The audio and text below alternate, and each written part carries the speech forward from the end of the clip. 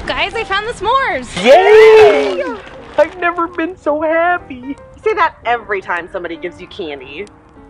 This is great. I love this little fire pit. It's cute. Honey! Well, I'm sorry. Not everyone can afford to burn their money in gold-plated toilets. But I think this is nice. It's kind of like a campfire. Campfire. What? It's kind of like a campfire. No, there aren't any bears in your backyard that can eat us while we sleep. Honey, this isn't a campfire yet because we're not telling ghost stories. Oh no, please don't.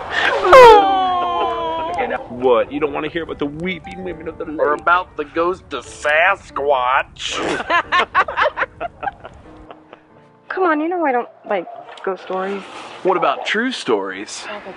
Yeah, like about Hookman. How he was spotted back east. Please, honey. And how he's been moving further west over the years.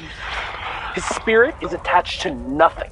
It roams the country free to kill whoever he wants. He cut off his own hand because he touched an unclean woman at a local brothel. Now, he searches for all sinners who dare to live with infidelity in their Stop souls. it, alright?